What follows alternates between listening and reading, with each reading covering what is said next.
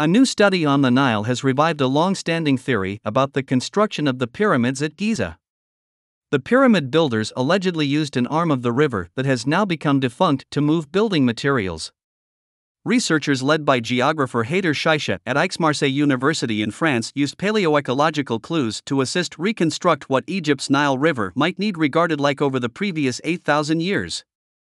They decided the pyramid builders possible took benefit of a now defunct arm of the river to maneuver development supplies, in accordance a study revealed August 24 in the Proceedings of the National Academy of Sciences.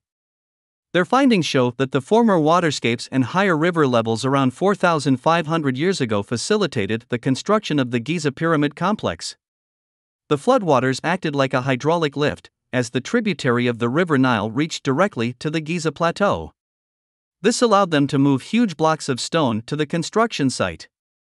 The research team first examined rock strata drilled from the Giza floodplain in 2019. This allowed them to estimate the water levels in the Khufu branch thousands of years ago. They also examined fossilized pollen grains from clay deposits to find out which areas had high water levels. The Great Pyramid stands about 455 feet high and was commissioned by Pharaoh Khufu in the 26th century BC. Comprised of 2.3 million stone blocks with a combined mass of 5.75 million tons, that's 16 times more than the Empire State Building, it's the largest of the group of pyramids at Giza. The other two main pyramids belong to Khufu's son Khafre and grandson Menkaure. Built on the Giza plateau bordering Cairo, the structures surrounded by temples, cemeteries and workers' quarters are the oldest of the 7 wonders of the ancient world.